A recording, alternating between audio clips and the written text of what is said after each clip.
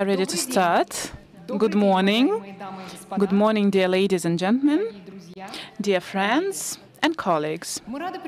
We are glad to welcome you at the global conference, which is called Aquaculture, a driver of global fish production. It is the third day of our forum today, and we are working offline again, and it is incredible and very valuable for us. And you know well that aquaculture nowadays virtually equals classic fisheries in volume, and fish and seafood is in highest demand on the international markets. According to FAO, the numbers of exports of fish and seafood exceeds all the exports of other protein sources, and 221 states are engaged in this market, and it is growing continuously and very fast, and aquaculture plays an important part in this process. We are glad to welcome at our session the representatives of governments, federal authorities, the representatives of businesses of Russia, and also our foreign partners. Let me introduce the participants of today's session. The head of the Federal Agency for Fisheries, Mr. Ilya Vasilievich Shestakov. The head of Rossельхознадзоров, Mr. Sergei Dankvert. Deputy Director from Fisheries and Aquaculture Department, UN Food and Agriculture Organization, Mr. Odun Lem. Minister of Fisheries of the Faroe Islands, Mr. Jacob Westergaard. General Director from Directorate General of Fisheries and Aquaculture, Ministry of Agriculture and Forestry of the Republic of Turkey, Mr. Mustafa Altug Atalay. General Secretary, Network of Aquaculture Centers in Central Eastern Europe, Mr. Peter Langel. Co-founder and CIS Director from Finfarel, Mr. Pekka Viljakanin. The head of the Center for Industry Expertise from Russian Agricultural Bank, Mr. Dalnov, and co-founder and CIS Director from Aquamaf, Mr. Leonid Goldstein, the CEO from Ruski Losos, the Russian salmon, Mr. Tikhonov. Dear ladies and gentlemen, we have 2 hours to understand how, in this space, taking into consideration the current realities, the aquaculture will be developing in different aspects and on different scale. Let's start with the Russian Federation, and the first question I'd like to ask to Mr. Shestakov. Mr. Shestakov, 2 years ago, when we opened the Day of Aquaculture, we noted that Russia produced approximately 1/4 of what the EU produces. 2 years have passed, and analyzing these figures, I see the following trend, that the volume of aquaculture is almost 1/3 of what is produced in the EU. And the question is, thanks to what factors this sector is strengthening its position in Russia in spite of the restrictions that we currently face? Thank you very much. First of all, I'd like to welcome all of you here today, and it's nice to see that at the morning session on the third day of the forum there are so many people, and now we went around Expo, and it functions really well. it's great to see that. And answering your question, first of all, I'd like to say that we are not trying to catch up with the EU, and we are not striving to be compared to that. But we have to look at the leaders and to learn lessons from their experience, to take valuable outputs from there. And we see that the aquaculture in Russia is growing really fast. And if we think about the figures, over the last 6 years, we have doubled the volume of aquaculture output, and we started almost from scratch, so to say. But the most important thing was the adoption of the federal law on aquaculture when this activity has become legalized, and we worked out the regulatory framework, and also we got the state support measures, and it included subsidies for new investment projects and subsidies for purchase of feed and planting material, and also the transparent distribution of the plots across all the territory of Russia, also mariculture plots and the internal water bodies. And if we take the dynamics of its development, yesterday the representatives of Rossельхозbank showed us 13%, but that was the average dynamics over the last 5 years. But in reality, it is growing continuously. And if last year we mentioned 14% of growth, this year, in the first 6 months, we have had 20% of growth. And if we think carefully about it, that was a really good report at the plenary session presented by Rossельхозbank. There is no such fast-growing area that can be compared to aquaculture. And when we thought about the strategy, how we should be developing aquaculture and what action plan we have to adopt, which priorities have to be set for us, we have been discussing for a very long period of time. For example, sturgeon breeding, it's a traditional story for us, black caviar, but we understood that it's a very complicated business and a long-term story, quite hard. That's why we defined and identified 3 tasks to develop the following areas: salmon and trout farming, and mariculture and sturgeon breeding as an indispensable part of all the complex, but not the most dynamically growing. It was not considered as a main driver.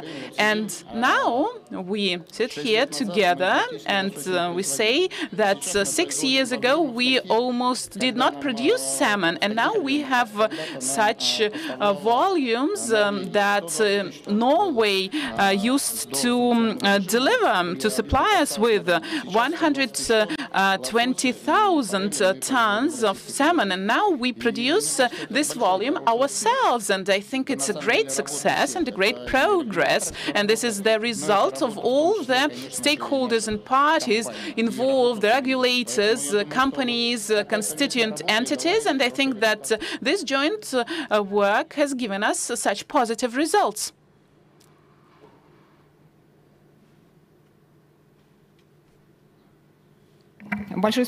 Thank you. Немаловажным и, более того, неотъемлемым является аспект безопасности продукции аквакультуры. И по этому вопросу слово предоставляется господину Данкверту. Сергей Алексеевич, рамки требований к безопасности продукции меняются очень быстро. Международные рынки вводят... International markets are introducing additional restrictions, and the rules of the games are changing quite fast. How should we act in this situation? Please name the principles of security that should be adopted and that companies, exporters should bear in mind. The situation that we are currently facing around the world in the development of aquaculture and the increase of the aquaculture fish that is supplied, many aspects of safety now are in the focus of our attention. Если вы помните, вот Илья Васильевич сказал о том, что 6 лет назад мы начали увеличивать производство лососевых. Надо сказать, что спасибо это в том числе и Норвегии, которая присоединилась к тем санкциям, которые ввели против России. И получили результат, что теперь... It helped us to achieve positive results. And if you recall this situation that we used to have 10 years ago, everybody was criticizing us that you find something in aquaculture fish from Norway. And we were criticized that we were doing that on purpose, that you are developing very slowly, and it's a kind of a cartel conspiracy in place. And I recall Federal Anti-Monopoly Service coming to us to the office to take our computers from us, but they were not able to prove that there was a conspiracy there. But the fact remained the same. Sometime after that, after our cooperation with Norway, we got some letters of gratitude from our Norwegian partners, and they thanked us for paying attention to the problems in breeding aquaculture fish. And they also gave us their guidelines and recommendation of the competent authorities of Norway, and there were some restrictions that were imposed, and there were some restrictions for women, and we paid attention to the fact that the intensive breeding and production of salmon and other types of fish leads to certain risks. So we tried to do our best to eliminate this situation, and in the 1990s we faced the disbalance, and we did not produce salmon, we did produce carp, but then when the living standards were growing and we were developing this market, what was mentioned by Mr. Shestakov, and Federal Agency for Fisheries helped us a lot in that. But in reality, nowadays, we have the following situation. We should not be guided by aquaculture enterprises that do not change, for example, water, will be very difficult. I can't understand how they do that in China and in Vietnam, in sanctuary facilities, when they can catch a fish and then apply all the disinfection measures, and then they put, after some period of time, put the fish back there. When we went to inspect China, Thailand, and Vietnam, and we came up with the conclusion that the use of antibiotics in order to eliminate the infections that can be found in water, it leads to serious problems, because people consume this fish with antibiotics and then they become resistant to the effect of antibiotics. So frankly speaking, I can recall the early 21st century. I was the deputy minister at that time, and I was invited by the colleagues. The Federal Agency for Fisheries was a separate entity from the Ministry of Agriculture, but we signed veterinary documents to export black carrier black eggs, the fertilized one, and they could not understand China, Italy, and asked them, why are we selling the fertilized black caviar to other countries? We should do that domestically. And 20 years have passed, and from this fertilized black eggs, we have formed our, so to say, a sturgeon community, and we export that to Italy, to China, and what was mentioned by Mr. Shostakov, the sturgeon opportunities should be used, and this potential should be unlocked, and we are ready to ensure safety and security, and we adopt the same attitude towards import and export. And I can say that as for import, we always adhered to the same requirements, and we have all the conditions to ensure the safety and security. Thanks a lot, Sergey, from Rossellkhознадзор. So let's do some benchmarking with the international experience, and then we will talk about business. As a follow-up of the talk of Alexei, we would like to know how the safety and security issues are resolved in the Faroe Islands. I would like to mention that the whole thing started in 1967. Today, the aquaculture of the Faroe Islands accounts for 40% of the total cost of export. And the country is one of the leaders of producing salmon per capita. It is 1.5 tons per capita. And it's a question for Mr. Vestergaard. The question is, how should we raise a lot of fish and to provide the veterinary and sanitary safety? Thank you, ladies and gentlemen. I have been asked to speak about increasing production of aquaculture fish and how we provide veterinary and sanitary safety at the same time. I will focus on what we are currently doing in the Faroe Islands. As many of you may know, the Faroe Islands are in the middle of the North Atlantic. We produce around 70,000 tons of Atlantic salmon per year. Our location offers ideal farming conditions as the water around the Faroe Islands are the natural feeding ground for wild Atlantic salmon. But being in the middle of the Atlantic also has some downsides. Most farming sites are very exposed to the weather. Furthermore, the small size of the islands means that almost all suitable farming areas are already in use. This means that any production growth must take place either on land or further out on the sea. In the last few years, a consensus has developed in the Faroese farming community. We believe that the right way forward is moving a larger part of the production on land through larger smolt production. Investments have poured into massive smolt production sites. Larger smolt sites reduce the time at sea.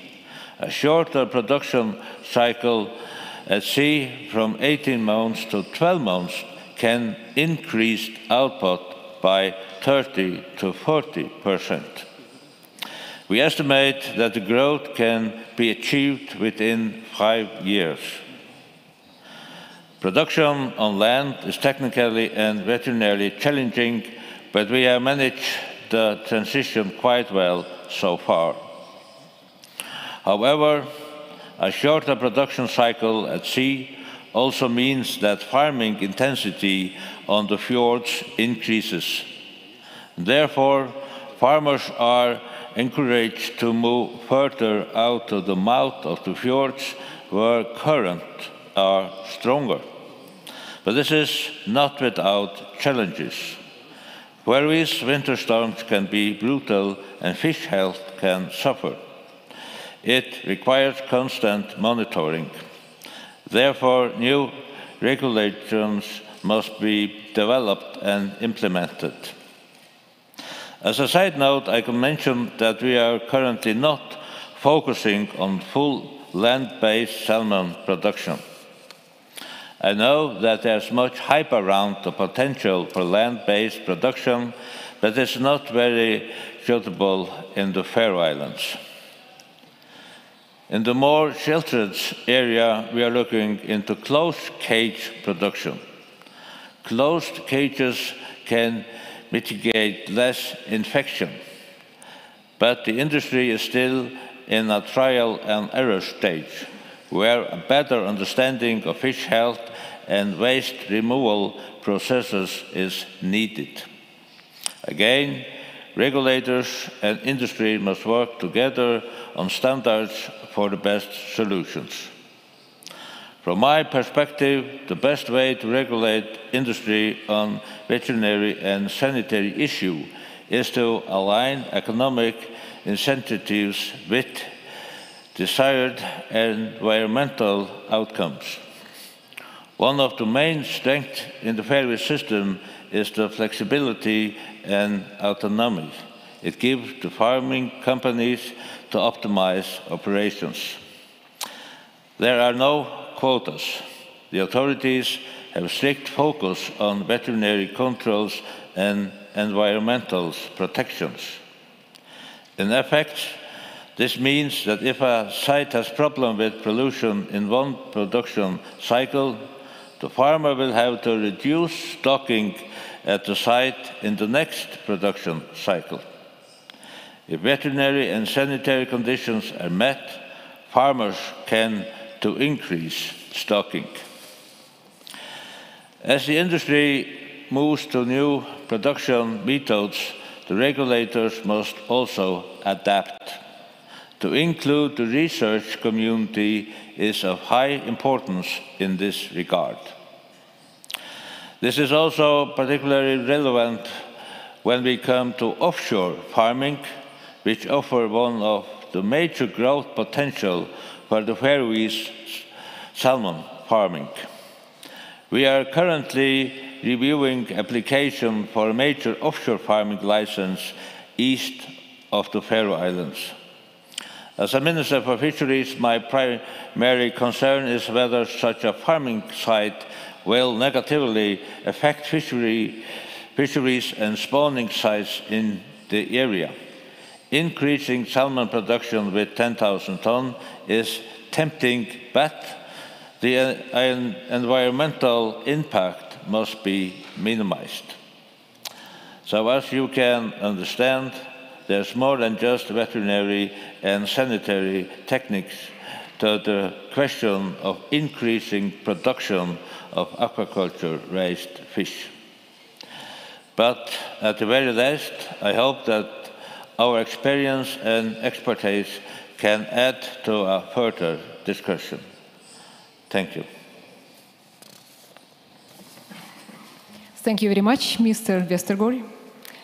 Большое спасибо, господин Westergaard. Thanks a lot, Mr. Westergaard. And let's talk about the general picture of the development of the aquaculture in the world.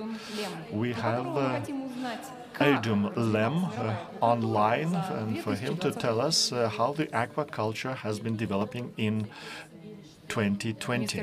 Mr. Lem. And best greetings and best regards from St. Petersburg. Well, good morning, Katja, and good morning, everyone, and greetings from Rome. Great to hear you, and we would highly appreciate your insight about the main trends in the global aquaculture regarding production, trades, and market. Yes, good morning, everyone, and thank you for the invitation. And I'm pleased to be with you. I'm sharing my screen, but I don't know if it's up yet. Yes, it is. Very good. So you can see the my presentation? Yes. Good, perfect. Okay. Well, thanks for the invitation, and I'm delighted to be with you. I would have preferred to be with you physically, like I was a few years ago. So I'm looking forward to normal times and being able next year or whenever soon to be present in person. I will talk about the role of aquaculture, about the growth of aquaculture, and some of the most important trends that I see now and in the future.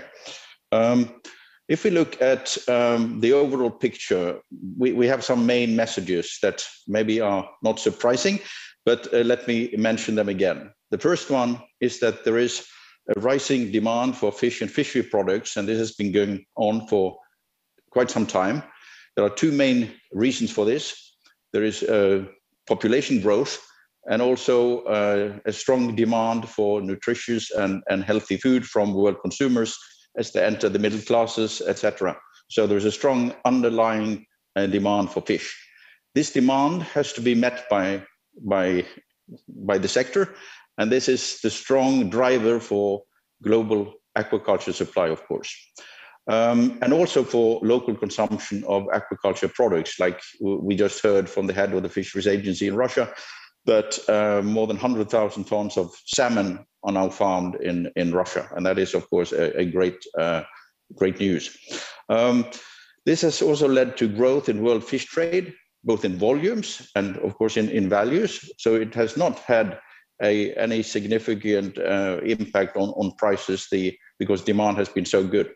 And then, of course, there's a global call for sustainable sector development, not only from the environmental side, the economic side, but also the social side, and especially the social side. The social dimension has also become much more important. FAO is developing guidelines on sustainable aquaculture, and I will mention that just one more time. If we look at the overall picture, you see this famous slide from FAO, how aquaculture has really increased over the last 20, 30, 40 years. And in fact, if we calculate per capita consumption, in fact, as world consumers, we get more of our fish supply for our food from aquaculture than from capture fisheries. And of course, the situation in capture fisheries, the state of stocks could be better, even though 2/3 of all commercial stocks that we follow and about 74% of the commercially harvested fish come from sustainably managed stocks. We still have about 1/3 of fish stocks that are in an unacceptable state of being. So still there is a lot of potential to increase not only the sustainability, but also to increase the catches over time by bringing all stocks up to MSY, maximum sustainable yield.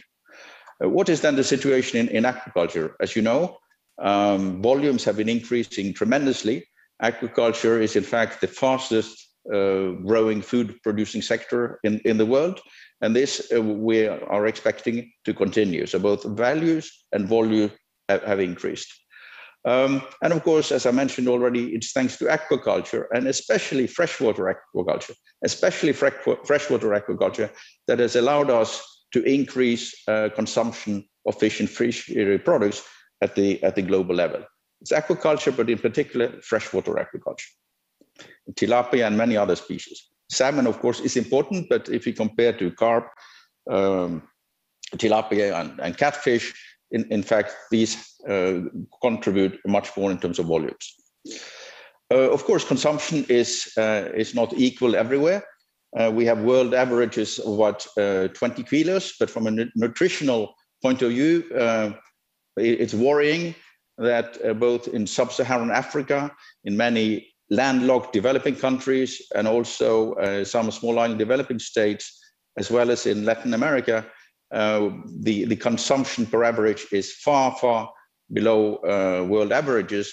And for example, in Africa, because of the expected population growth, we in fact fear that consumption figures will not only stabilize, but in fact, they may even decrease. And that is, of course, is a huge challenge to the world community. Aquaculture, of course, is dominated by one region in particular, and that is Asia, and within Asia, China. But if we look more closely into the statistics, we find large aquaculture producers in all regions in the world. Russia, Norway, and many other European countries are significant producers and exporters. We have Egypt, very large in tilapia and other species. We have Chile in South America. So we really have aquaculture production growing in all regions. The challenge again is sub-Saharan Africa, despite many very positive recent initiatives. What about trade? Trade flows, this I've borrowed from Rabobank. It's a wonderful slide showing flows of product from producers or farmers to consuming and processing countries, and then back to markets. And you can see here, Russia, for example, is not only a very large exporter, but also a very large importer. So trade flows and the importance of having open markets, having a stable regime of trade rules, which are foreseeable and stable, and is incredibly important for all of us, both for exporters and for importers, for example. A few last slides on the future. We continue to believe that aquaculture will continue to grow strongly. The challenge is to permit aquaculture to really take off in sub-Saharan Africa, in the small island development states, and in many landlocked countries in the developing world in particular. Aquaculture, as it grows and as its share of overall supply is growing and is starting to dominate, we'll see that it's aquaculture that will drive innovation in the sector. The aquaculture is driving product development, also market development, new solutions in logistics and distribution. We also have seen that trade facilitates consumption worldwide, including in landlocked countries and in small island developing states. But overall, we also have some limitations and challenges how to permit this aquaculture development to take on. And for example, just referring to the head of the Fisheries Agency, who mentioned the importance of having federal or national laws for aquaculture, giving the normative framework and structure for how aquaculture development should take off, how to procure investment, how to ensure investors. I mean, all these things have to be in place in order to facilitate aquaculture development. I also want to mention the role of traceability and certification, which also is very much part of aquaculture development now. And of course, in many countries, still there are challenges in governance, legislative framework, and access to finance and insurance.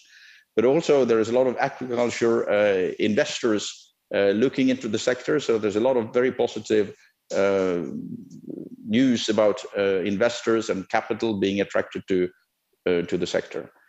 The last issue I wanted to mention again, FAO has under development guidelines on sustainable aquaculture, and these are being developed with the inputs from all the member countries of FAO. So with that, I thank you. I just want to mention that next year, 2022, is the International Year for Artisanal Fisheries and Aquaculture. So another way to highlight the importance of not only aquaculture and fisheries, but also the role of artisanal operators within this. And then in a few weeks' time, we'll have the Global Conference on Aquaculture in Shanghai, which was postponed from last year. So those of you who can virtually attend in Shanghai, you are more than welcome. Thank you, and back to you, moderator. Thank you very much, Mr. Lem. And I have a question for Mr. Lem, if it's still possible, maybe to have translation. I would like to ask you, in your opinion, are there any regions or markets where the influence of the pandemic has not affected the value chain for the aquaculture sector? Or probably affected in the least degree? Well, if you compare, there may be countries and value chains that are less affected than the others, but certainly all countries have been affected. I mean, our sector, whether it's aquaculture or capture fisheries, is so international, is so globalized that the trade flows, transportation, consumers, the closing of restaurants, etc., has impacted everywhere. And of course, in the very beginning, the safety of the need to guarantee the safety of workers, of fishers, of aquaculture producers, of the people in retail and restaurants, etc. All this has impacted the sector. So there may be countries that maybe have had less, that rely less on fish and fisheries consumption in the diet, but still then they've been equally influenced by COVID in the other sector. So this has been a really global pandemic affecting all of us. Thank you very much. Большое спасибо господину Лем. Thank you very much, Mr. Lem. And this connectivity between aspects and impact of the pandemic on the volatility of the consumption markets. Let's learn how are the things with that in the Republic of Turkey. So surprisingly, over the last 3 decades of the development of aquaculture, the country has increased its production 100 times, and it has become the world's leader in the sea bass and rainbow trout. Mr. Atalay, we'd like to learn how the things are, the domestic consumption market of this production in Turkey and the production aspect. What has changed? Evet, çok teşekkür ederim. İlk önce beni davet ettiğiniz ve Thank you very much. Thank you very much for the invitation to take part in this wonderful forum. And I'm very grateful that we hold it in an offline format. It's great to see all of you face to face, to meet with our colleagues in this beautiful city. And I'd like to thank the Russian Federation for this invitation. We have a very but I planned to speak in English, but I see that the translation is very good. I will be speaking in Turkish, and the world population is growing, the consumption is growing and increasing as well, and we have the trend for a healthy lifestyle, and it leads to the increase of the fish protein consumption instead of meat consumption, and this trend is quite clear in the Republic of Turkey, and it is actively developing currently, and the scientific research shows that the healthy lifestyle is directly linked to the growth of fish consumption in Turkey. Aquaculture has been developing for the last 30 years, and over the last 10 years, the government has started its active policy to grow aquaculture sector and to expand it. And the sector is becoming more and more important. So we have interests on the part of investors. They want to invest into this sector because everybody understands that it will be growing in future and they will have the profit out of it. On the one hand, we have to be very careful about our environmental resources, because we can't cater with the fishery fish in the necessary volume. That's why we have to develop aquaculture. And now in Turkey, aquaculture production already exceeds the fishery traditional production. 837,000 tons of aquaculture. This is the volume of overall production in Turkey, and the figures are constantly growing. And Turkey has the strongest fleet if we compare it to other European countries, and this fleet is not able to cater for all our needs in terms of the traditional fishery production, and the Ministry of Agriculture has made a decision, the Cabinet of Ministers made the decision to actively develop aquaculture, and we have to promote it and to promote the consumption of agriculture in the society. Hem Türk somonu hem Akdeniz levreği ve çupradaki artış and the Turkish sea bass and other types of fish are exported in record high numbers in 2020. More than $1 billion.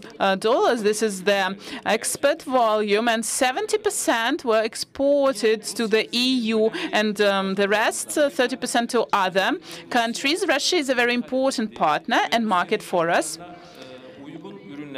And Russia is interested in certain types of fish, and we try to meet this demand, and we try to be in line with the strict requirements on the part of Russia. Our manufacturers obtain certificates in order to produce fish for Russian market, and they actively cooperate with Russian partners. Last year, when we had the growth of production, but the consumption was rather low because of the restrictions, and we didn't know what we have to do with the large volumes of fish that we had. And we started an active campaign on our domestic market in order to prevent the losses of these large volumes of fish. The Ministry of Agriculture organized their promotion campaign across all the country with the large markets, supermarkets, large chains. Without any profit, we agreed to activate the consumption of aquaculture on the domestic market. The first picture you see, the Turkish Minister of Agriculture given the information in one of TV programs. And we started the program to promote the growth in the consumption of fish. We used well-known writers, influencers, TV presenters. Children know them, and their parents like them. And of course, they have certain influence on them. And through these TV programs, we tried to increase the aquaculture fish consumption on all the channels. We organized with the presenters some programs that explained how fish should be cooked. And we also invited well-known doctors, renowned doctors that told the society about the benefit of fish consumption and its positive impact on the children's body and health. And we organized that within a very short period of time. It took us 1 month to prepare that. Organized it domestically, and the result was the fast growth of consumption of fish on the domestic market, and we were able to save large amounts of fish that was produced over several months, and we've had the increase of 30% on the domestic market. And now we face the following situation. On the one hand, domestic consumption has become really high, and now we also hope that international markets will be opening up, and we hope that we will continue supplying those markets with our fish, and it will foster the growth of our domestic production. Even in this crisis, we did not lose a lot in our sector, and we strictly comply with all the sanitary epidemiological measures in order to meet the standards and the requirements imposed by certain countries when we deal with the exports to these countries. And we think that it is very important for us. We would like to continue acting as a leader because it will ensure the healthy lifestyle for our children, and we will be trying to educate our society, and the consumption of fish is growing, and we are preserving this consumption rates both domestically and internationally. Thank you, Mr. Atalay. It's a very interesting initiative counteracting COVID pandemic by increasing fish consumption, supporting the immunity across all the country. And it's nice to see real figures, real results that the consumption has grown even under this complicated situation. When we talk about the production and about markets, it's important to talk about the environment. Let's turn to the EU and Mr. Langwell. I think that all of you here today know that the fast growth of aquaculture production is prompted by the growth in the demand. Different types of agriculture have different types of environmental load and burden. Mr. Langwell, which measures are taken by the EU in order to ensure environmentally friendly production? Thank you for the question. It's quite relevant. Over the last 2.5 years, the EU adopted a lot of strategic documents that will, of course, have an impact on the development of aquaculture. And the most important event was the announcement of in late 2019, the European Green Deal should be translated like the European Green Action Plan. This is the strategy of the development for the EU for the upcoming years, and the main priority is the sustainable development. And one of the most ambitious tasks of this strategy is to make Europe a neutral continent by 2050, and also separating the economic growth from using the feedstock. And the EU is putting its effort into achieving this goal, and we are quite serious about it.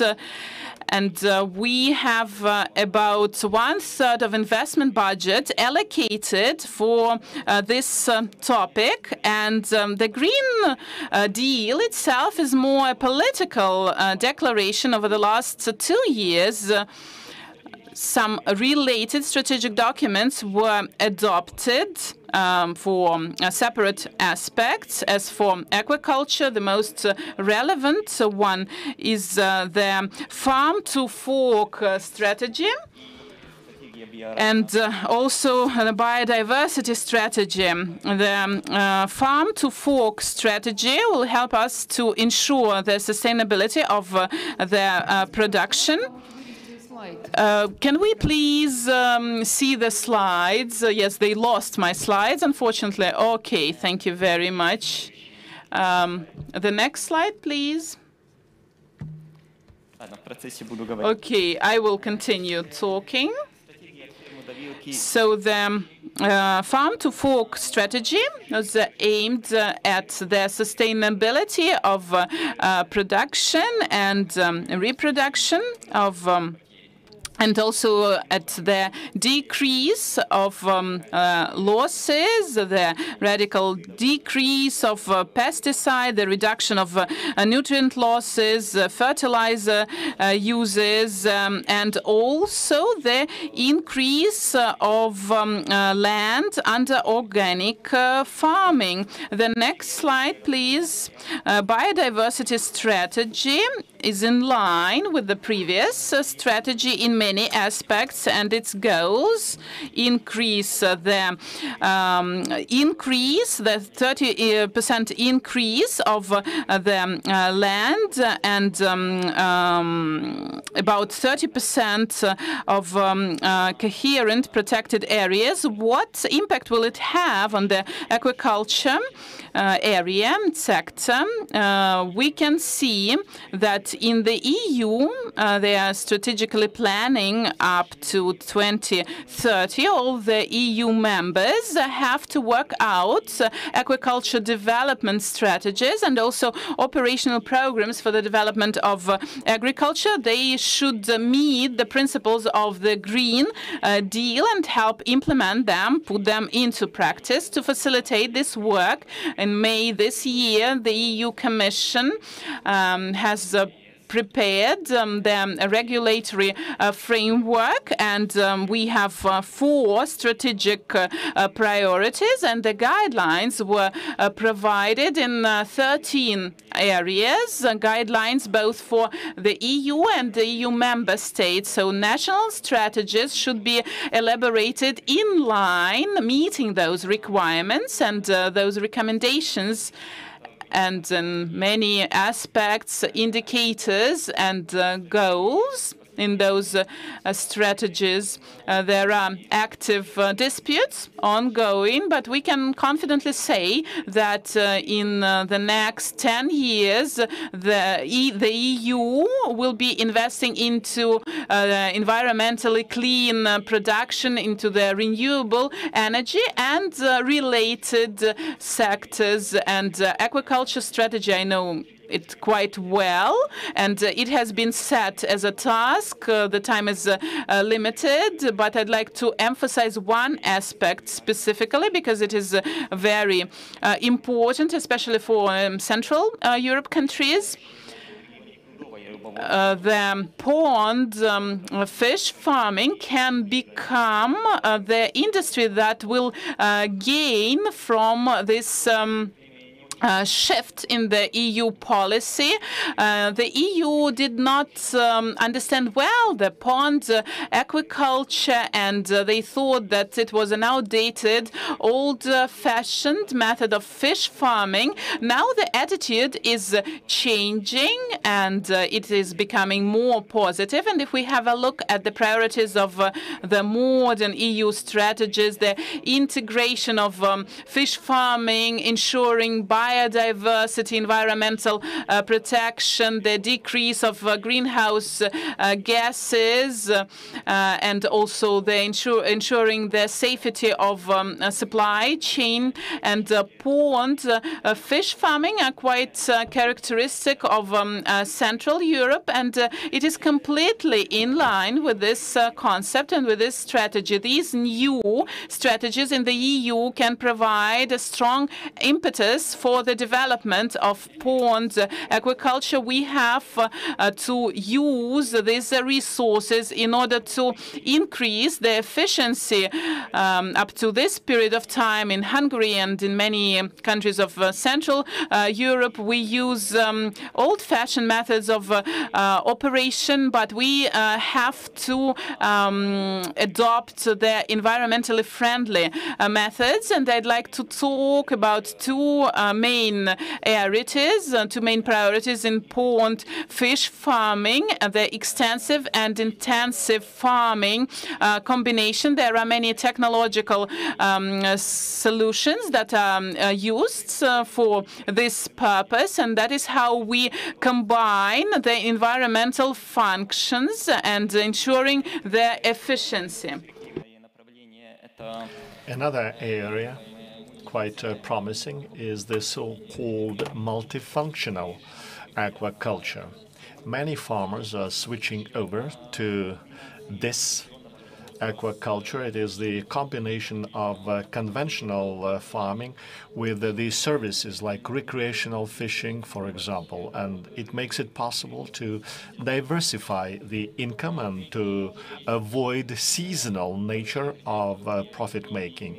There are large farms with growing output. These services account for 60% of the income. And our statistics shows that that kind of farms are better off with the lockdown. Opening the farms for the visitors is good for the community, and the communities understand and accept the aquaculture better in this way, which is one of the strategies of the EU. Thank you. Thanks, Mr. Lendl, for your substantial talk.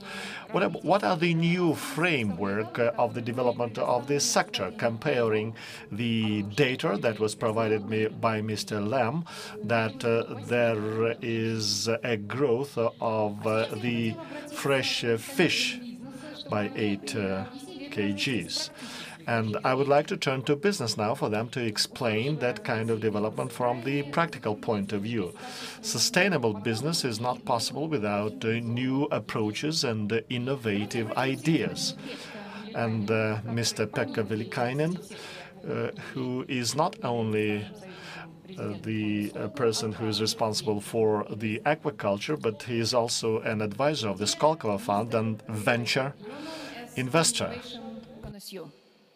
In your opinion, what do we need to take into consideration speaking about innovations in aquaculture? What are the general principles for launching new aquaculture products? Thank you.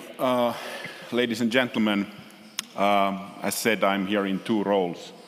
Of course, I have been 11 years going through Russia in 106 Russian cities while working with Skolkovo and seeing what is happening around Russia.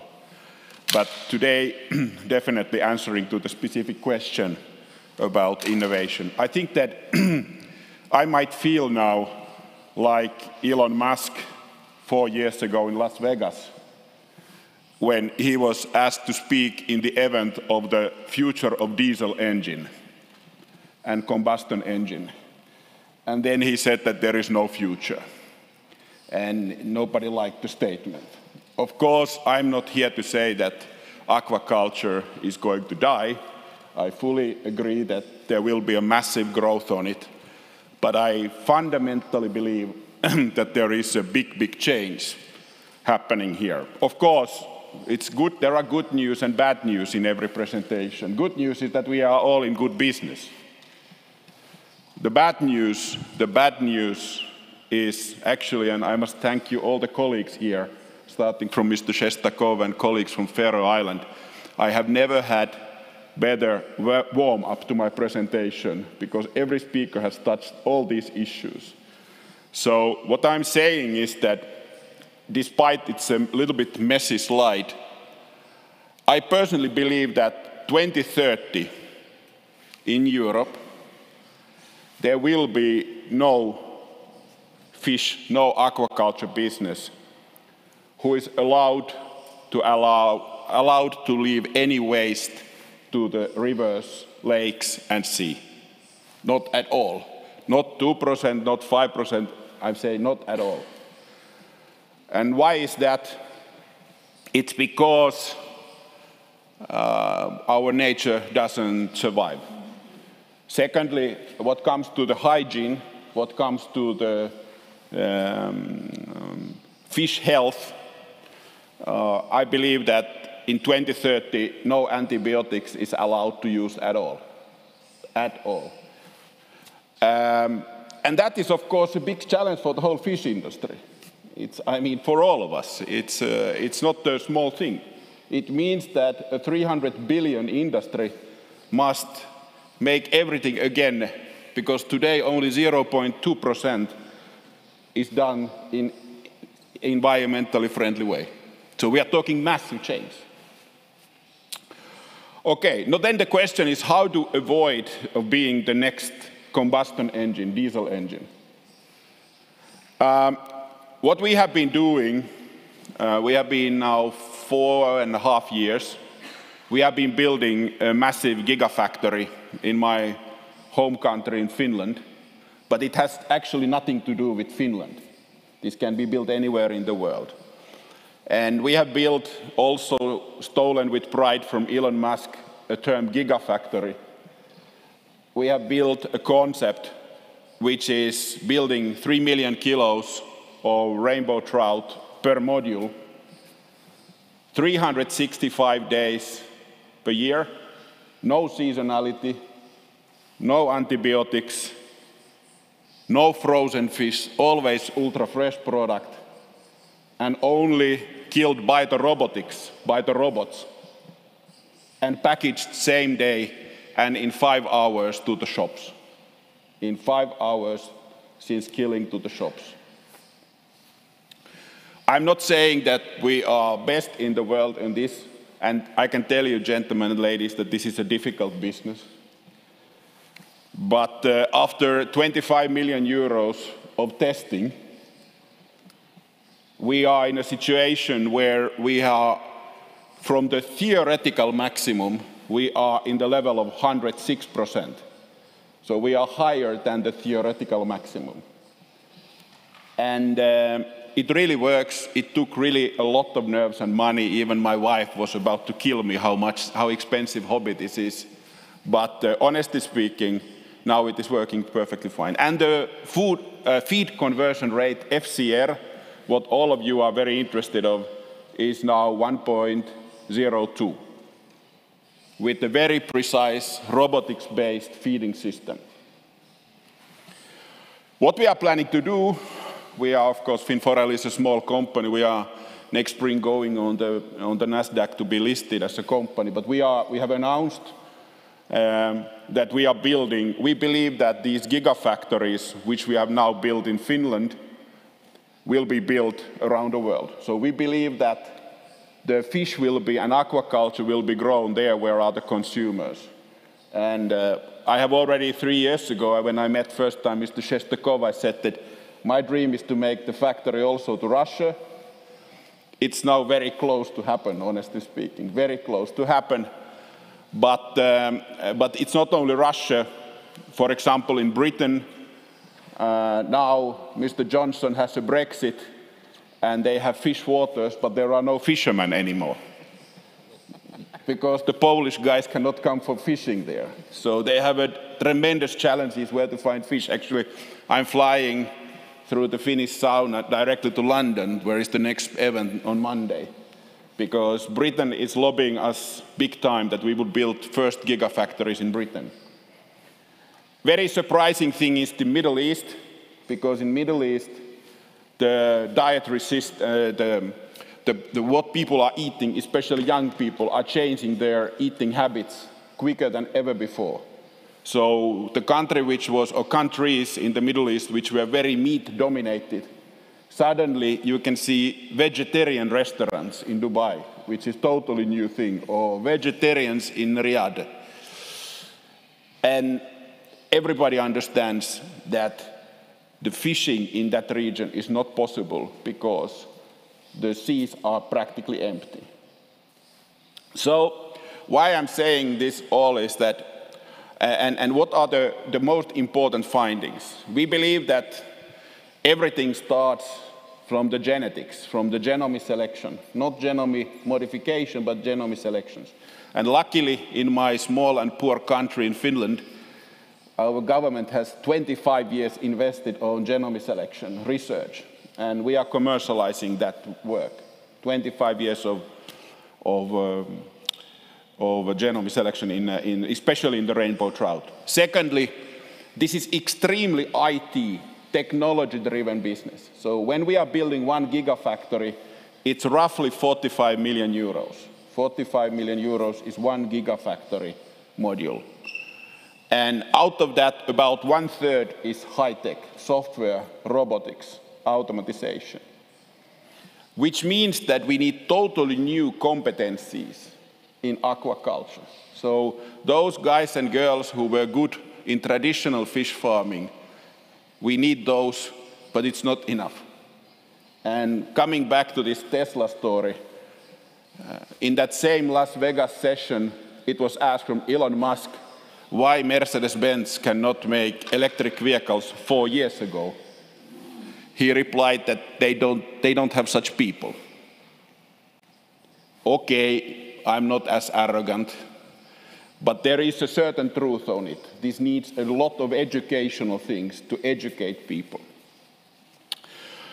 Regarding innovations in general, we at Skolkovo and we at Russian Federation, we have started investing 6 years ago on agrotech cluster. And I must say that I'm a little bit disappointed that there is so few aquaculture-driven startups. There are something like 75, 85 companies, but compared to challenge and compared how much of technology is needed, we could still double or triple the number of those, because a lot of innovations are still to be made in this sector. And when we are building 1 gigafactory, we are not buying the technology from some technology supplier, because there are no such suppliers.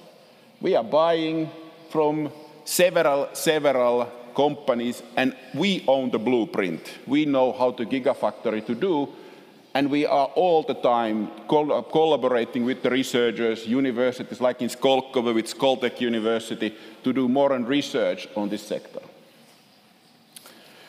And the last but not least, I want to repeat 3 issues which are driving innovation. Number 1, 2030, which is, by the way, coming very soon. 2030, it's coming very soon. All fish, all aquaculture must be produced in a way that not a single kilogram of phosphorus is left to the sea or lake. The business model where you are transporting frozen fish from Norway or Faroe Island or Russia or Finland to Riyadh will not fly due to the environmental standpoint. People are careful, consumers are very careful on this issue. And thirdly, the best news, gentlemen, ladies, we are in the right business, we just need to change. Спасибо. Большое спасибо, господин Великанин. Продолжая тему инноваций и технологий, возможно... Thanks a lot, Mr. Vilakainen. Talking about the innovations, you might be aware what Steve Jobs said. The biggest innovations of 2020 will be at the crossroads of biology and technologies. Хотелось бы обратиться к господину Гольдштейну. I would like to give floor to Mr. Goldstein. What are those tipping points, crossroads in the developed technologies in the aquaculture?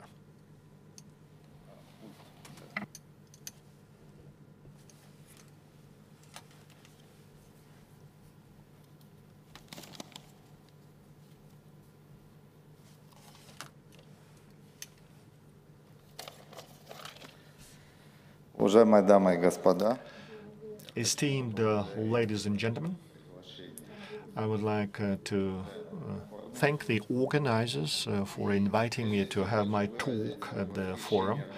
I would like to express my excitement for the organizers who did manage to host the event under the pandemic conditions and to appreciate the high level of the event. We've been doing the business for 30 years. The aquaculture has changed.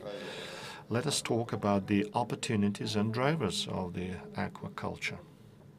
There was a reference made today that the population is growing and there is a higher demand that could be met through aquaculture development. There were global challenges like the depletion of the stock, growth of consumption, and the high standards for sustainability and necessity for nutritious food for the population. Quite important issue is carbon footprint. It's necessary to reduce the emissions of CO2 and the pollution and discharges. And another issue is climate change. We should address these issues. And it is possible to do that through innovations that cover the value chain. The fish has been caught from time immemorial. The technologies are being developed, and there are state-of-the-art breakthrough technologies. Unfortunately, there are no more. The fish is not that much in the ocean, and the aquaculture is developing through ponds and cages. New technologies are being applied, and the application of new technologies contributes to the growth. One of the innovations is the recirculating aquaculture system, RAS.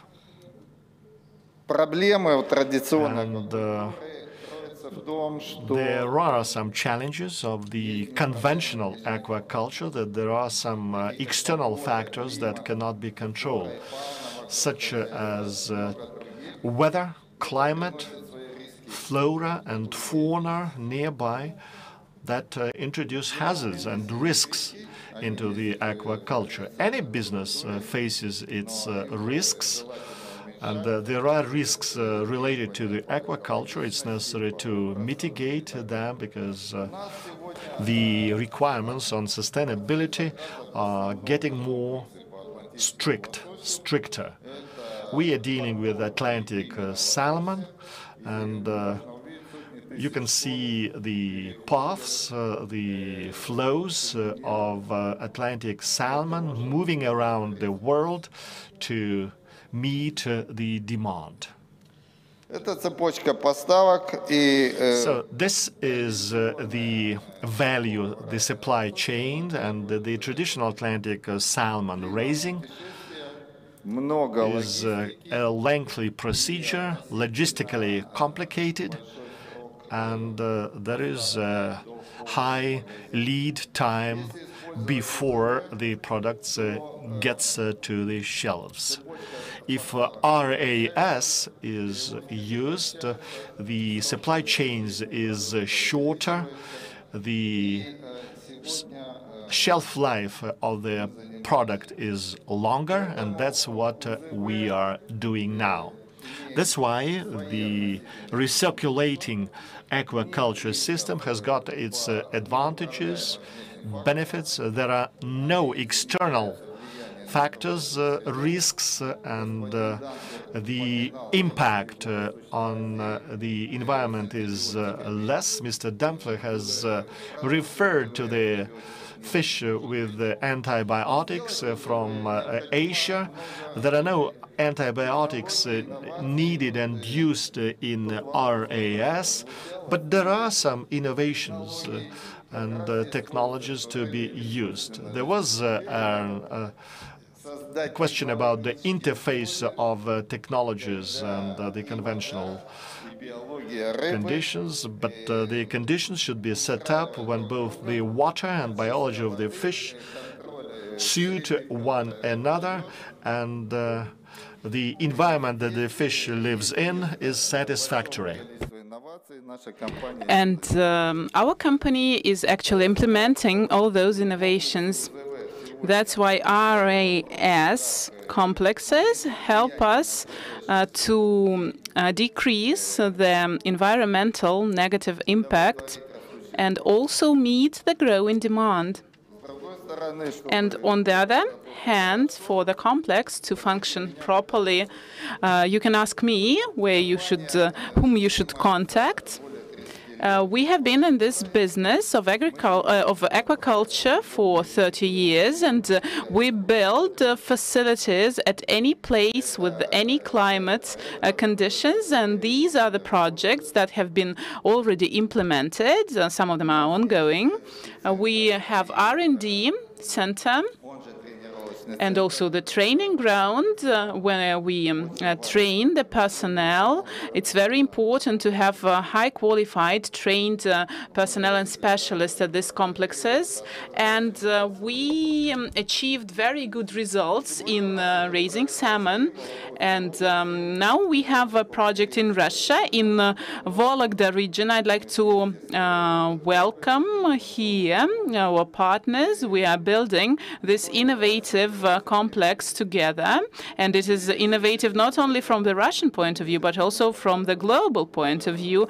And hopefully next year we will be able to show you how it already operates. These are the examples of our projects. For example, the project that was commissioned in Canada, another project in the US. The complex is planned to have 15,000 salmon.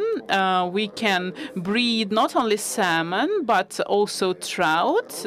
In the Far East, for example, the Grupa complex. Thank you very much for your attention, and I'd like to wish success to all colleagues in all their work. Thank you, Mr. Goldstein. Getting back to the topic of aquaculture and its development in the Russian Federation, we should note that the Russian aquaculture has had a new impetus for development 5 years ago. From the report of Mr. Shestakov, we learned about that, and observing the development of aquaculture in the Russian region, we see that it has social and economic impact in certain regions of Russia.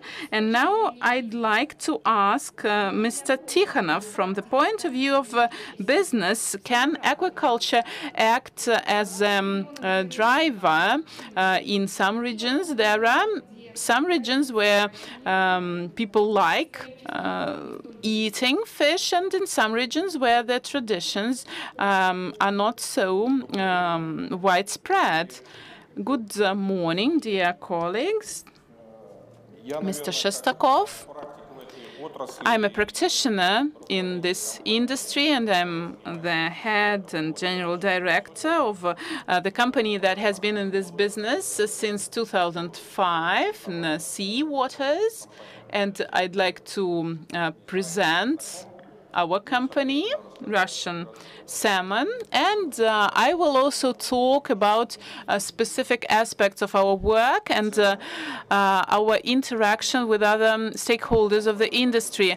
Our company is located in Murmansk region in Pachinsky district, and we established it in 2005. Nowadays, we have produced more than 50,000 tons already. We had gone through some complicated times as well as good ones. And throughout our history, we achieved results of 14,000 tons per year. This was the maximum result that we got. And as of today, over the last 6 months, we produced about 8,000 tons of the ready-made products. As a company, we work under conditions that can lead to certain risks in terms of safety. And I'd like to reiterate what Mr. Packer has said, that now we are emphasizing the safety of the produced and manufactured products, and also the quality of water is a priority for us. And I'd like to explain what I mean. The water that we have after the fish is killed can pose a serious threat and a serious risk. And in our plan for the development, we will be building the new plant of the new format. So about 1 billion rubles will be invested into this project. And there we will have the state-of-the-art treatment facilities, and we will have 4 phases of treatment, and we will be killing all the viruses, and we will take fresh water, seawater, we clean that out, and then we use that exactly at our facility. So let's continue. As of today, the slide shows it. We have 4 operating facilities, fish farmings, and up to 7,000 tons per year. And our plan is to produce 25,000 tons.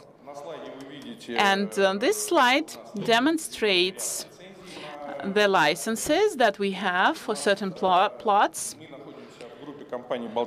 We are a part of Baltysky Berig group of companies, and that allows us to safeguard ourselves from the point of view of processing. We sell both feedstock and the feedstock for our company, and then we produce and put that onto the market.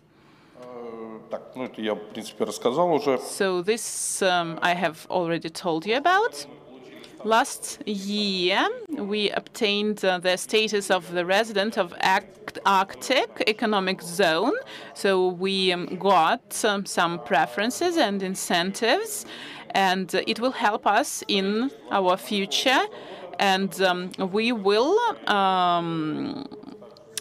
build the new plant with the use of RAS system, with a closed type of water supply system, and the processing plant of the new class, what I have already mentioned. In general, what else I'd like to mention, like to quote Mr. Shestakov, we are ready to continue our development. We, as an industry, are expanding, and we are growing really fast. And we are a cluster that will ensure very good future for aquaculture. And in Murmansk region, we have Gulf Stream, and these conditions are quite favorable for raising and breeding Atlantic salmon. And it is the only place like this in Russia. And we are expanding and we are growing in this cluster. If we take all Russian aquaculture, we are a dominating actor and player on this market. Mr. Shestakov, thank you very much for the support that you rendered to our enterprises, and we are ready to give certain part, certain share of our work to the market of our products. And concluding my speech, I'd like to say that we have certain influence on the social part and social life of the region. The place where we are located, we have an impact on the support for the society. We have about 260 jobs that we offer to the residents. And some of these specialists are quite unique. We train them ourselves, and you cannot find them anywhere else, only at our facilities. And our plan includes interaction with regulators, with educational institutions that will be ready to train and to educate the specialists that we will need in future, using the Norwegian practice. What we learned, our lessons from them, but we are ready to do that ourselves. As I've already mentioned, it's like the input substitution factor that plays its part.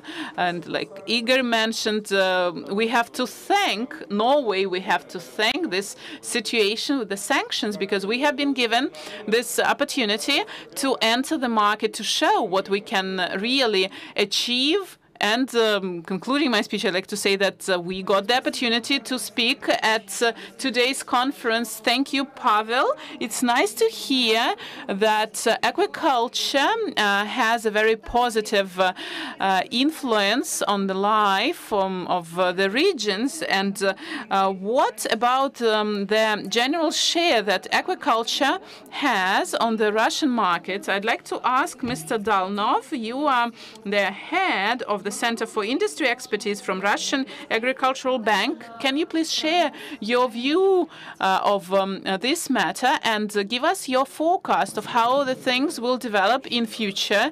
I'm glad to be the last, almost the last speaker of this session, and probably sum up what has been said. Mr. Shestakov called us not to have a look at the EU, but if we want to celebrate our success, we should do that. And according to FAO, 23 kilos per capita, and it turns out that Russia is already consuming consuming more fish than the EU and North America, and what the indicators that we saw in the table, and the rates of consumptions are growing.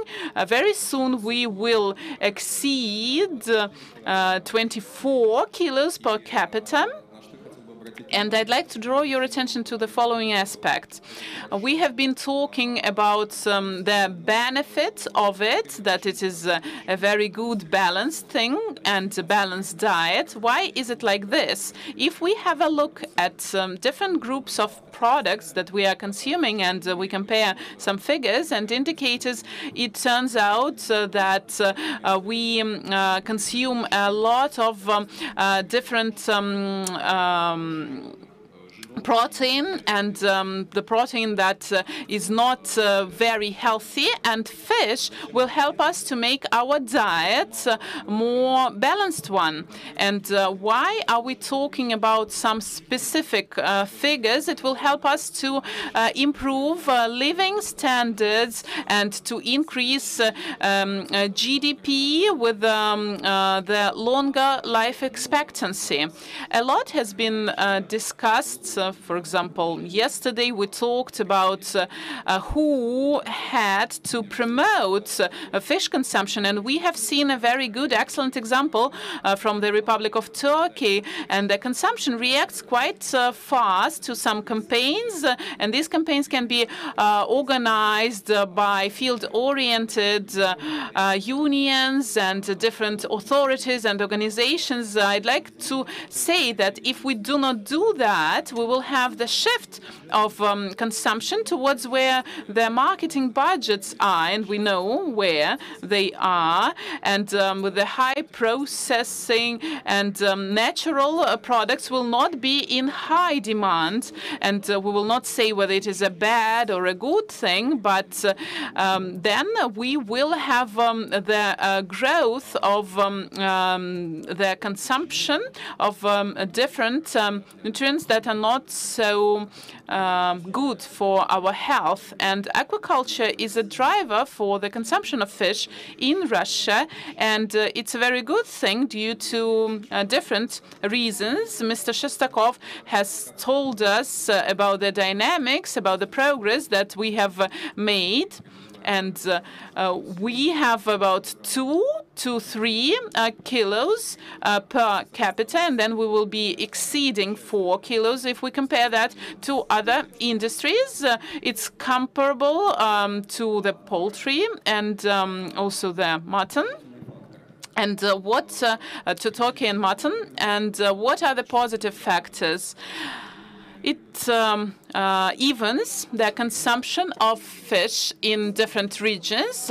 We mentioned that it varies in different regions, like in Magadan, it's high indicator, and in Buryatia, for example, it's very low.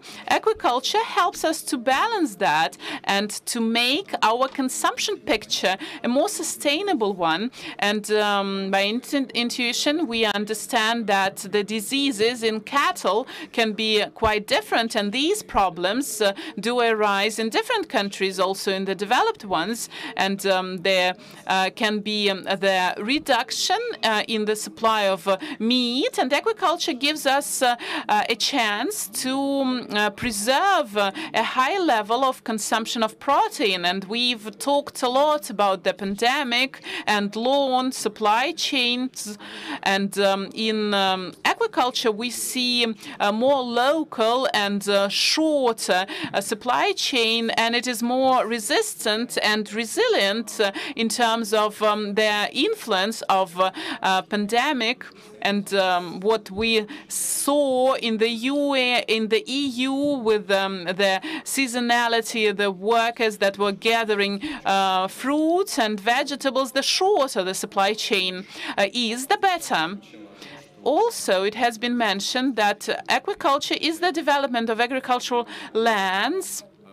It has been mentioned that we are having more jobs, and also aquaculture provides a very good connectivity with restaurants.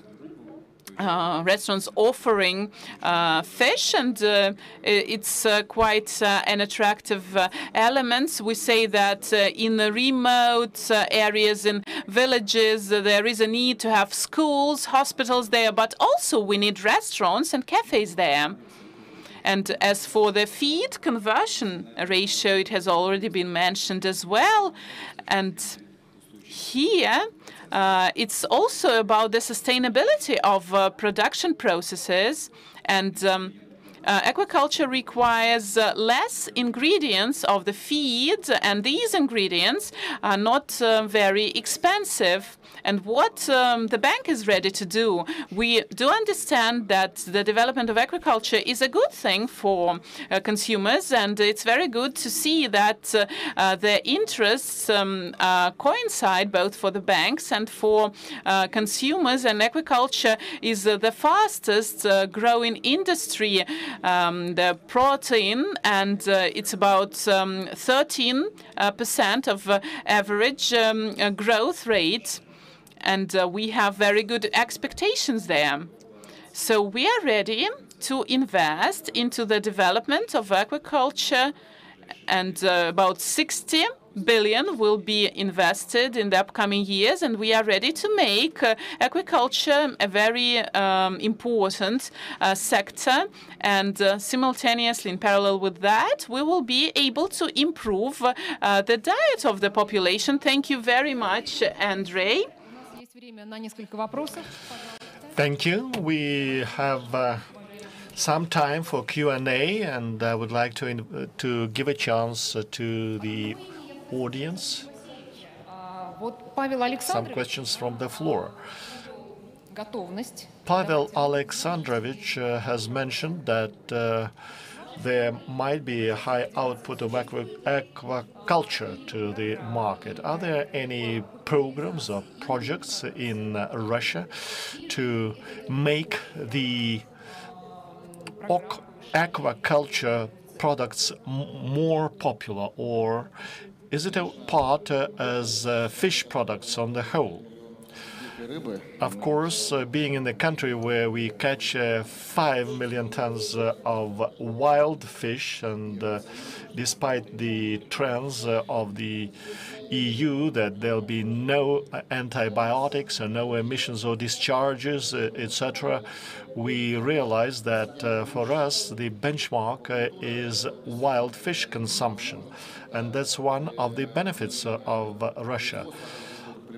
Aquaculture is an opportunity, and what is important about aquaculture that it is closer to the centers of consumption.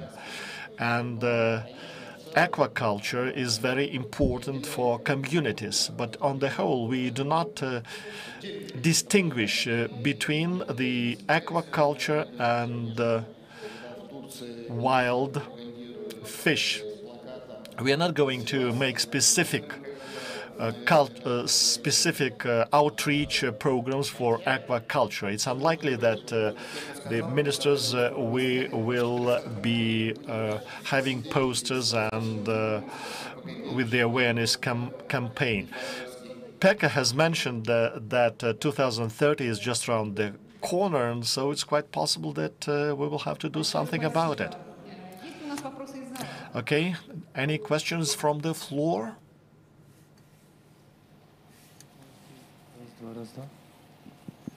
Все-таки, вот знаете, я хотел бы, вот, если позволите.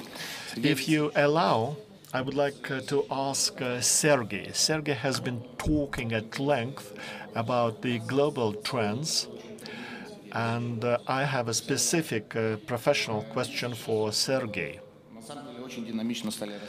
We are developing, really developing, but grazing aquaculture is developing fast, and just a bit of industrial, but the emphasis is placed on the grazing.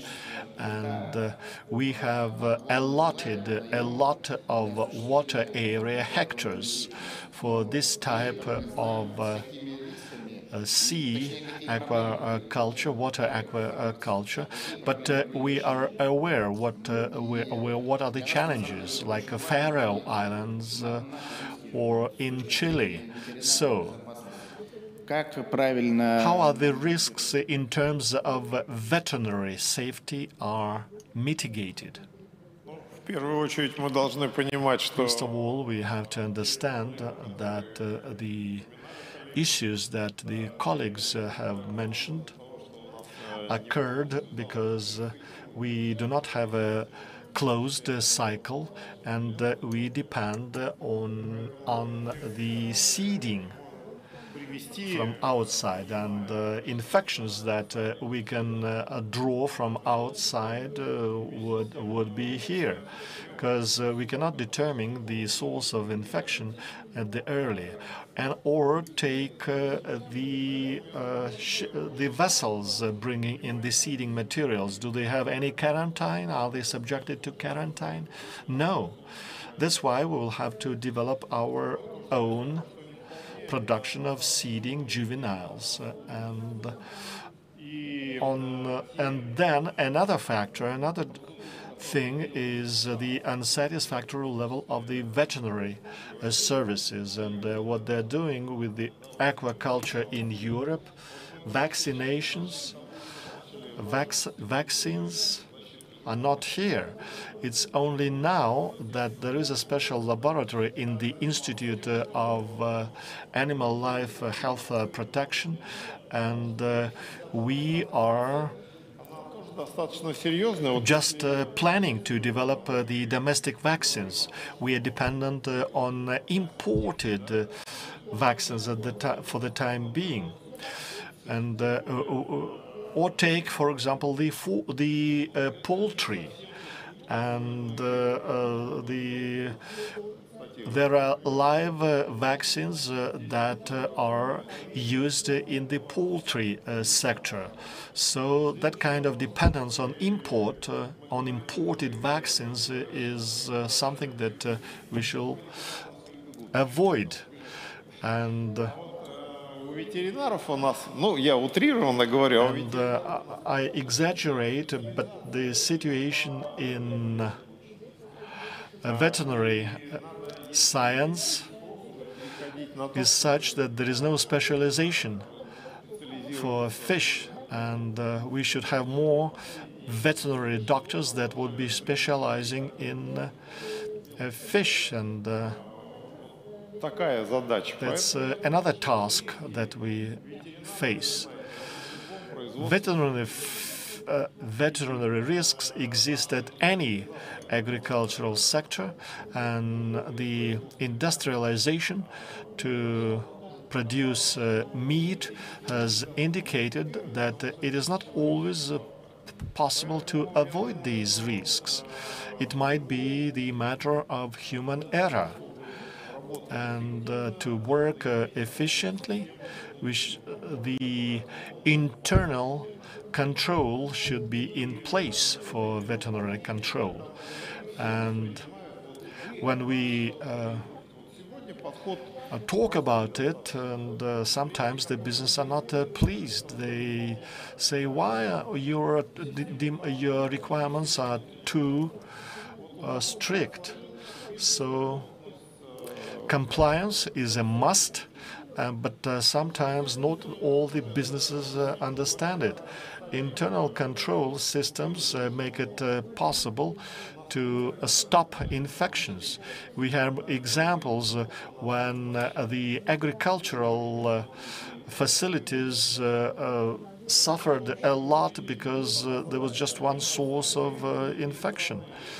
And many countries did manage to resolve this issue, and the challenges in Chile, well, you are aware about the situation, and it is using the Norwegian technologies, and the ownership is Norwegian. That's why we have a unique opportunity now.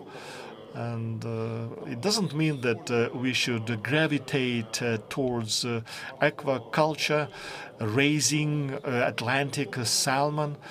I think we have more options, and we can use the regions with plenty water resources to raise different species, not only, say, cyprids or tilapia, and it doesn't mean that we should import something from Bangladesh or India. We can produce it locally, not only having fresh fish. Cyprinids, by the way, there is pike perch, for example, quite interesting. We do not cultivate it enormously, but if you take it in Europe, pike perch is more expensive than salmon. And well, we had a speaker from Hungary. He might confirm my words. Fillet of pike perch is more expensive over there than salmon. And so we should look for the ways to make the situation better in terms of the veterinary risks. And we have been working together with the business, but still meeting all the standards and veterinary requirements can deliver. Какие на самом деле вот тенденции вы видите? And what are the trends? Because our colleague from Hungary has said that ponds and pens that has been forgotten for quite some time, and you are referring to the recirculating aqua systems. In 2030, there'll be no antibiotics and discharges. Will it be something that you will be lobbying in the EU? And what shall we be ready? And what will happen to the 80% that is exported from the Asia? Will all the export be stopped? Provocation is always a great tool. I must say that, first of all, what comes to the ponds as a technology and the way of working, for sure, that is part of the future also in 2030. If the waste is being treated, if it has been taken, the animal health has been controlled in a way that the water can be cleaned. We are cleaning in our pilot factory about 6,000 liters of water per second. And it, of course, needs a lot of energy. But it's the only way how to handle it when we are only using biological tools. But not to answer directly to your question, I want to actually comment one other thing which is impacting to our future. And that is, surprisingly, the aging population. The way how fish is being used is definitely changing already now, today. And it's absolutely true that, for example, in Helsinki, the fillet of pike perch is more expensive than the fillet of salmon. What else is happening is that, for example, in Europe, and I guess it's the same in Russia, everywhere, there are much more households where is only one person. So on average, in a household, there is 1.4 persons living, 1.4. Which means that for the consumption of fish, we have to have totally new products. And actually, what the colleague from Turkey was saying, it's actually very relevant. Because there are more students, there are more widows, there are more single person living. They don't want to buy a whole fish. They don't want to buy even a big fillet. But they only want to buy that part of the fish, what they eat today, as an ultra fresh. And that is also something which I don't think everybody is taking very seriously while thinking about aquaculture. Of course, growing the fish, controlling the environment, fish health is important, but also the scenario how the whole fish industry is driving consumers, giving consumers such a products which are suitable for their daily needs. And that change is fundamentally big right now. I think that in Russia in 2030 will be a lot of RAS systems a lot of those. I think that there will be a lot of ponds here also with the new technology. I think that 2030, I'm planning to be here, by the way, 2030 to see whether it's happening, so we can put to the books. So 2030, I think that there will be a battle on genetics. There will be a battle of the genome selection, like it is right now in pigs, which is like in chicken. Americans and Chinese are fighting who has the rights of what patents. And that's why all the countries, including Russian Federation, needs to make sure that you have such a DNA, I mean, of the fish, such a genome available that you can feed the country. Every country must think about this. And every company must think about it. That's why when I was showing the picture about global gigafactories, one of the important part of the story is that we are supplying the fish eggs from our central gigafactories for all factories around the world. To make sure that, like now we have in Denmark, we have a disease on the fish eggs, and Danish material is prohibited across Europe. If that would be the case, that we could not get American fish eggs now, all the factories would be empty in 165 days. So these are, of course, massively big issues. There will be a future, Mr. Shestakov. Don't worry. Спасибо, Пека. Вот единственное, на вашей презентации почему-то фабрика в Великом Новгороде.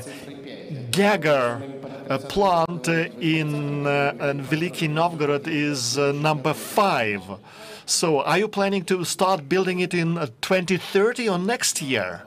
We are already, our designers are already working on this issue. So we are, as said, our ambition is to make the company relatively big, and that's why we actually, within 14 days, we are announcing major investment rounds. Now when we have get the process up and running, and we can do up to 4 of those gigafactories simultaneously. So I knew that when I come to Russia, somebody's asking why the Russia is not number 1 on the list. It's very first on the list. Just one thing about the regulations in the European Union. То, что касается европейского сообщества. It's talking about the regulation in the EU. So the EU regulations are moving in the right directions. If they take the concept, they have taken a decision that antibiotics should be scrapped, some of them in 2024, the others in 2026. If we have to catch up, we will have to take these similar discussions as well. But we are debating the issue a lot. But at the same time, we realize that the debates will only result in the loss of some part of the share. And or take the pesticides, for example. We have to understand that we live in a global world, and people are concerned with their health. They take care of their health and take the correct decision. And on the other hand, they work to eliminate the competitors, and the EU is an example. When we are talking about the composite products make up of different components, and say it is the products of dairy or meat, the Europeans, starting from April, has introduced the system that is being discussed in the WTO. But the products to be supplied into Europe, if it is a composite one like pizza, salami, and cheese, all the components should be traced, and it should be endorsed, even if there are no veterinary certificates to support it.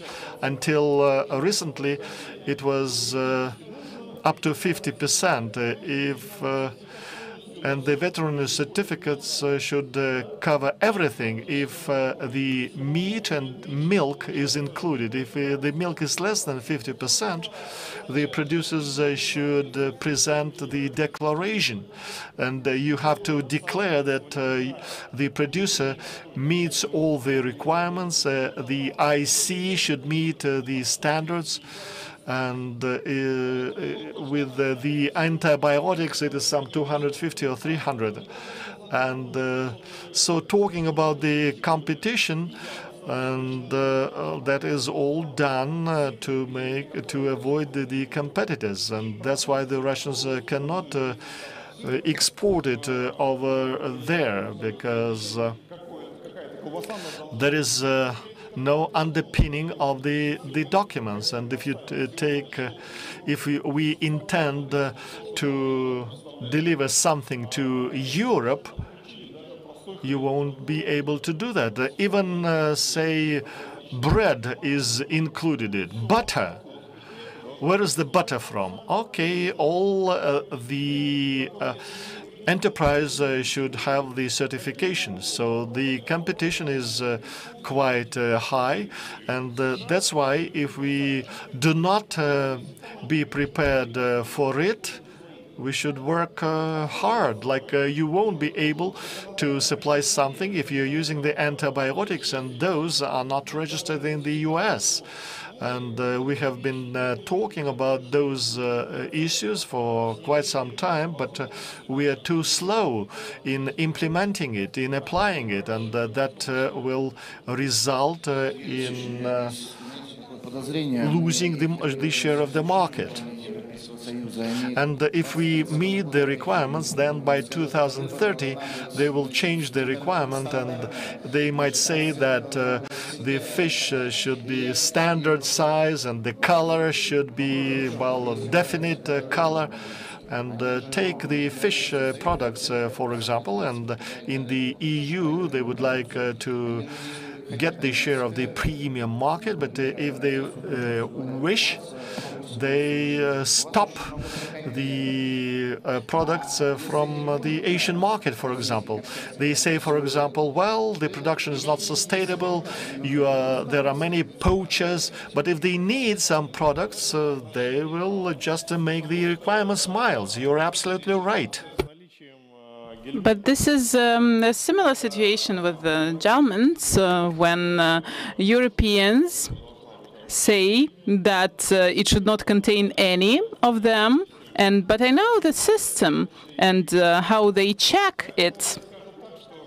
So I'd like to say that you are completely right, that the competition forces people to make up many nuances, and you know that in Brussels, in the EU, they have so many officials, and hopefully in the EEU we will not have so many officials. And for example, if we take tomatoes and cucumbers and would like to export that to the EU, and they specify specific size of tomatoes and cucumbers, and we do not have the understanding of quality and size in our legislation for tomatoes and cucumbers. But they did that before us. And they limit the products that can enter their market, and it reflects the approaches that are adopted there. And if the products are competitive, they will not let them in. Allow me, we'll sum up our discussion, running out of time. We were talking about the EU and moved away from the topic of aquaculture. I think that we have had a very interesting discussion today, very different trends in terms of the development of aquaculture. And in Russian Federation, we have diverse trends as well, but we are a very huge country, and we have a lot of different specific features, and we have to develop all those directions that we discussed: the grazing, the industrial aquaculture, mariculture, and all the other areas.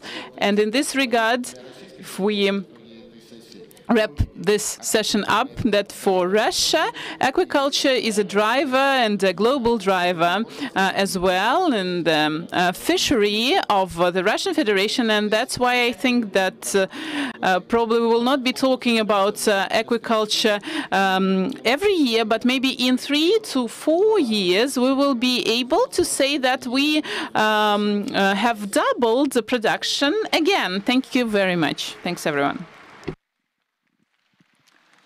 Уважаемые коллеги, в 14:00 в этом же зале мы продолжим. Dear colleagues, 1400 we will continue talking on the subject of aquaculture.